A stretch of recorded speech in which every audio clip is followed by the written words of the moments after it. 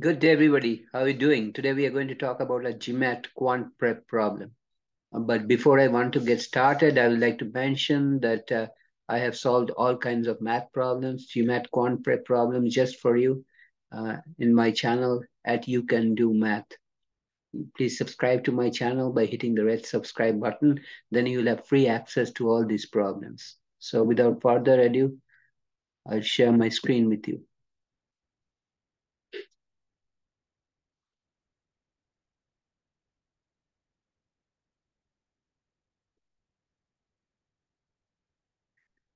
If 1 over y is 2 times 2/3, 2 times 2/3, then 1 over y plus 1 whole square or squared is equal to, and there are 5 options. Now 1 over y is equal to 2 and 2/3.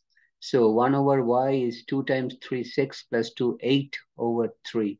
So y is equal to 3 over 8. Thus 1 over y plus 1 square will be 1 over is equal to, in parenthesis, 1 divided by, for y I write 3, 8 plus 1. For 1 I write as 8 over 8 in the next step. So it's 3, 8 plus 8 over 8 in the denominator squared.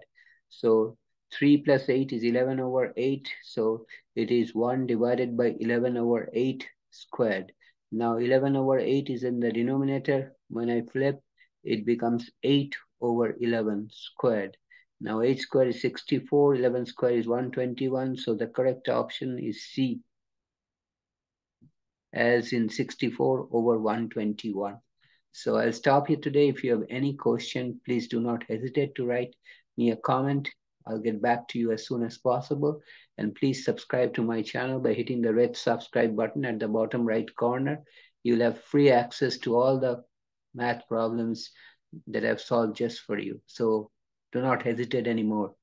Okay, take care. Have a nice day. I'll come back next time with another GMAT Quant problem solved just for you.